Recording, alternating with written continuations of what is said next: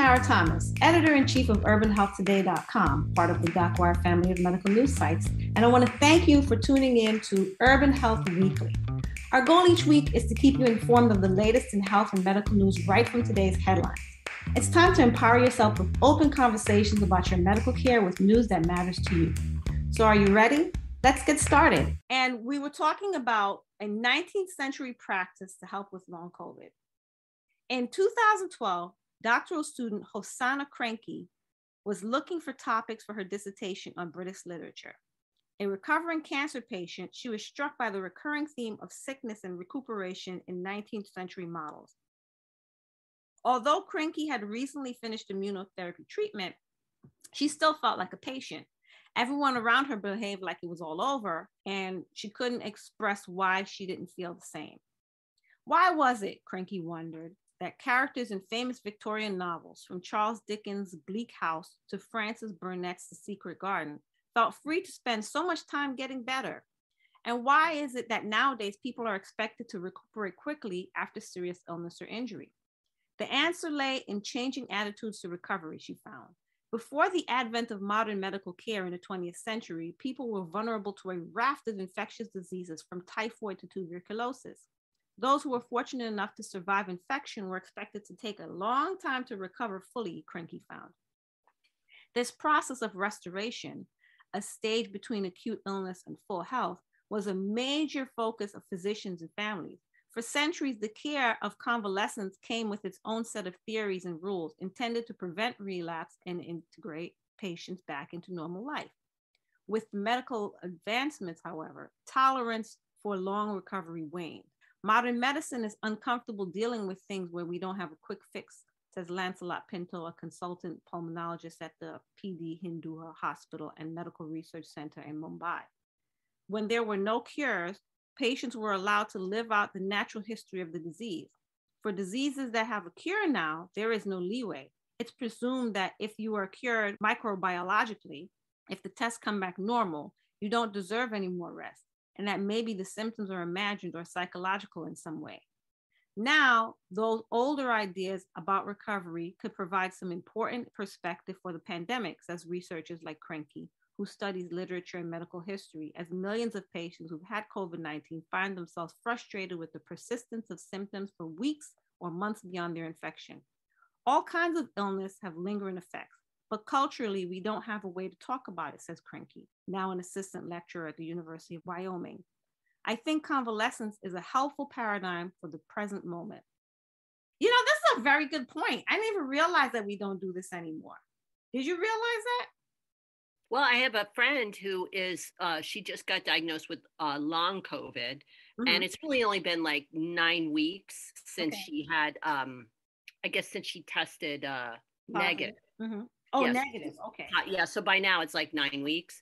And she feels like she's not getting support from everybody around her. Like they're like, well, because she's still feeling symptoms now and then, and not like in a regular way. Like it's almost like a cycle, you know, where she's feeling pretty good one day, but she's still not 100%. And she feels like everybody's like, well, you just have to, you know, like she's feeling like people are thinking she's lazy. Yeah, that she needs to suck it up. And yeah, I feel like this is really an important thing. The fact is we don't know how people heal, and convalescing, it has a purpose. I don't think the body springs back. It's not one and done. Yes, you have to give the body a chance to do its work. I certainly did my best to convalesce in 2020 when I had COVID. I rested as much as I could. I steamed myself almost nightly, slept when I felt like it, and it took me about 3 or 4 months to feel better. 3 or 4 months. But then again, that was during when everything was closed and it was a little easier to do. But still, you know, I did it and that helped. I can't imagine having COVID, having those intense symptoms now. Remember they used to have sanatoriums, remember, for people with like tuberculosis? Yes, exactly. And just lay in bed and let the body do what it does. You know, we'll try to give you whatever therapeutics we can, but you've got to rest. Rest. Is this an insurance thing, do you think? Because if you don't have like a cutoff, like in people like sort of convalescing, then they're like. That's a good point. There is no room for convalescence because I remember when my mom had my sister It Yes. used to be when you had a cesarean section, you stayed in the hospital. I think it was like a week or something like that. Wow. And then she was out in 3 days with a baby, and with 3 days with a baby and a fresh wound. And I was shocked. I was like, what? How are you out so soon? Mm-hmm. But that's what it is now. It's like, that's an excellent point. The insurance it's like, well, if the insurance is not going to pay, then we've got to kick you to the curb. But then also it's this whole idea that your medicine lasts 7 days or your medicine lasts 2 weeks or whatever, and then that's it. Then you should be fine now. Like, your symptoms are gone.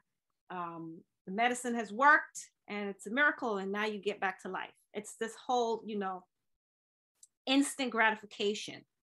There used to be also this thing, with the childhood diseases that people used to get that you would see in the 19th century.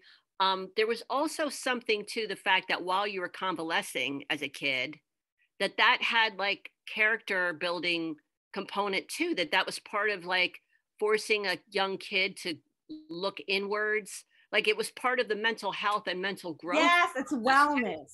Yeah. And it was all part of the whole, but it was all part of like you developing as a human being too. And a lot of like, and having respect for your body. Having respect for the awesome power of the human body. That's right. Looking inward. But besides your body, also your mind, developing things outside of your body in your mind, and developing your attention span, and all these, enduring boredom and convalescing is not exciting. So that was part of character building too, and it's just a different. You mean like being able to sit still or lay still for a lengthy period of time? To not be entertained, to be like, that was all part of the growing up process. Almost everybody got ill at some point growing up and convalesced at some point. Right. And so that's sort of out of the mix. And now we're not allowed to convalesce, even though you need it. Right. No, that's an excellent point. Lou? Yeah, well, all I remember is when I got, some of these back in the 19th century, when I got some of these childhood diseases. Yeah, the convalescing was cool, but my family would give me a bunch of books and schoolwork and make me do. Right, you would read. Yeah, I would be forced to read, and all I wanted to do is get well and get back to my life already. It would actually show me how much I would rather be living and out there than just sitting around and doing nothing. And but you're not doing nothing. But I know what you mean. It feels like you're doing nothing. Yeah, so but your body's doing a lot. Yeah, the whole convalescing thing, for me psychologically was never any good. But when you but it made you know what you didn't like. Yeah, but when you're really sick physically, you just want to just lay there and not get up, and then at some point, when you want to get this. So the human body, I think, has a clock for that. And I think it's important to respect the human body. Yeah, that's a good point. And again, not make convalescent a function of a work schedule, or my weekend is over, I got to get back to work, even though I still feel like crap, et cetera, et cetera. That's the other thing too, with the amount of sick days people have and stuff like that. Yeah, they don't have available vacation and sick days and things like that. They have them, but people use them for. Some people do misuse them, but I'm just saying, in a perfect world where you have a job and you have sick days, let's say you have, I don't know, what does the average worker get for sick days?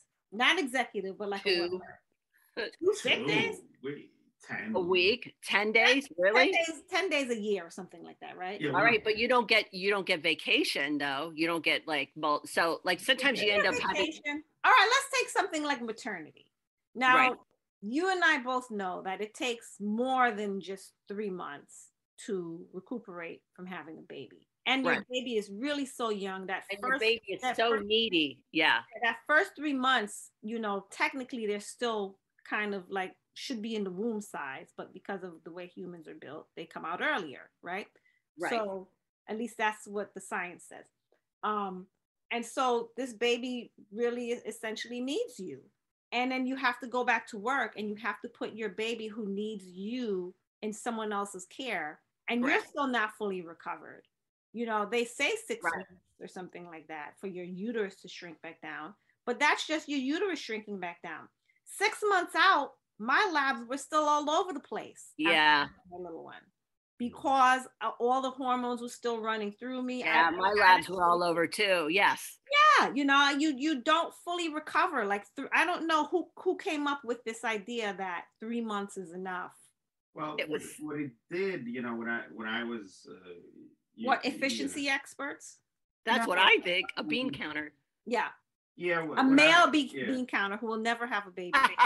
When I was in charge of a large flock of people, what it did is it worried me as a boss, because time and time again, women would opt to work until the baby was out there just so that they could get their full every second. Oh. So they would literally work up until the point when they were in labor. Till the water breaks. Yeah. It would freak me out. And I would start, maybe you can work. And back then, working from home wasn't that, that wasn't easy. A big thing, right? And there wasn't really all the technologies from it. But I would always find like some excuse to send them home. And not start the time until the baby came out. But it's difficult. It's a difficult choice to make. It really is, because that last month, it's like all you want to do is sit down and be off your feet, and just everything is so heavy. Yeah, yeah. And it's like, then you have to work. Now, just imagine you're working in like a factory or something like that, and you're doing that because you have to make that difficult choice. Some countries give you 6 months, and some of these Scandinavian countries, they give you an entire year. Oh, yes. Yeah. Yes. And you get somebody comes to check on you at your house. There's that too. You get a certain amount of like home health aid coming to check on you. Oh, that's nice. Yeah. That's very nice. That's paid for by the state. Like Belgium has that too. I'm just convinced that, this country doesn't care about women. I am too. I mean, it's just baked into everything. Everything is just so patriarchal. So, this idea of convalescing, we should really kind of get back to that. I don't know if we ever can, but with the great resignation, now I think people have time to convalesce if they need to. Although we've got all these therapeutics and vaccinations, so I don't see why people should still. But hey, if your immune system is not great, that doesn't mean that you're 100% immune to getting some variant of COVID. But I like this idea of convalescence. I do too. I can't believe medicine has just changed so much that we've just moved away from the body and the mind. FDA approves weekly patch to treat Alzheimer's related dementia. The U.S. Food and Drug Administration, FDA, has approved a weekly skin patch used to treat symptoms of Alzheimer's related dementia. The treatment is a patch formulation of the oral drug donepezil, or Aricept is the drug name, which has been available for many years and is one of the most commonly prescribed drugs for patients with Alzheimer's disease. The new medication, which will be sold under the brand name Adlarity, is not the first skin. Why are they changing the name? Why can't it just be the Aricept patch? Anyway, Adlarity is not the first skin patch approved for Alzheimer's disease, but it is the first to be administered once weekly. This regimen is expected to benefit certain patients. It would be better for forgetful patients who have to remember taking their medications, or patients who have paranoia and refuse to take medications, for example. Neurologist Reedy Patiri, MD, who's an assistant professor and investigator at the University of Pittsburgh Alzheimer's Disease Research Center. Another advantage of the patch is the potential for fewer side effects. According to Dr. Patira, the most common adverse reactions to the oral donepezil are gastrointestinal problems such as nausea and diarrhea. Those should not be completely eliminated, as they are directly caused by the drug's mechanism of action, but they will likely be less severe with the skin patch compared to the oral formulation. Adlarity can be placed directly on a patient's back, thigh, or buttocks, according to a press release from Corium Inc., the drug's maker. The once weekly patch delivers a continuous and consistent dose of donepezil through the skin. That's certainly a good idea to have. That is a good idea. For caregivers, I would think, right? it helps with caregivers, that's for sure, because, and there really is something to that. Sometimes you get a patient that's really like a little bit paranoid, that does happen, or is like averse to taking pills. Yeah. And I don't need it. Well, I don't need it. Why am I taking this? To trust an Alzheimer patient to take their pill on time is right. Yes. That's not going to happen. So right. It's practical. This sounds very practical. I wonder if you can, if you can you leave it on for showers and baths and stuff like that? I wonder, will that loosen it? Or I wonder, they didn't really talk about that in the article. Yeah, it sounds like a set it and forget it. Like how do the other patches, you know, like estrogen patch and all that? I don't know. I know that I've used patches for the B vitamin, you know, to keep mosquitoes away. I've used those patches, and that patch you can't shower with, or you can shower with that patch. Oh, yes. I mean, it leaves a weird mark on your skin afterward, but you can shower with it, and I think it lasts a few days or something like that. All right. Shower with it, but I don't know. You know, that's a vitamin patch versus you know, some drug formulation. So I don't know, but that would be a good question to answer. Anyway, they get deeper into the pathways for how this works, but you can read all about it on urbanhealthweekly.com. Well. Study finds lumpectomy may be as effective as mastectomy for patients with non-metastatic breast cancer younger than 40. Young women with non-metastatic breast cancer have similar survival rates, whether they are treated with mastectomy or lumpectomy, despite tumors that are typically more aggressive and discovered at a later stage compared to their older counterparts. These findings were from a recent study examining women with non-metastatic breast cancer younger than age 40, presented by Pestana et al. At the American Society of Breast Surgeons 23rd annual meeting. The study is among the largest on the impact of surgical approach on survival outcomes in a young patient population. The results are particularly significant because younger women are increasingly being diagnosed with breast cancer despite low rates overall, and a growing number are undergoing mastectomy and even prophylactic bilateral mastectomy rather than breast-conserving surgery, said lead study author Christine Pestana, a breast surgical oncology fellow at Atrium Health, Levine Cancer Institute. Studies like this show that lumpectomy, a far less aggressive approach with fewer potential complications and morbidity, is equally as effective as removing an entire breast. Dr. Pestana believes that many young women may be influenced by their age and equate an aggressive approach with better long-term survival. However, with mastectomy comes greater risk of problems such as infection, wound issues, chronic pain, and subsequent multiple reconstructive procedures.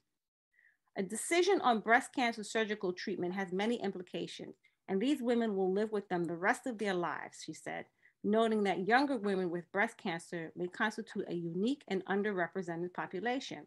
Studies specifically focusing on these patients would likely yield important information that may help physicians better understand, counsel, and treat these patients and help women in their decision-making.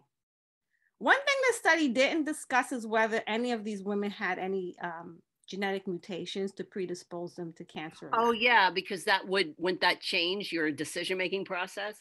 Well, maybe. What I didn't like about this article, to me, it felt a little offensive because I didn't like the subtle implication that women over 40 are somehow immune to these same complications and considerations.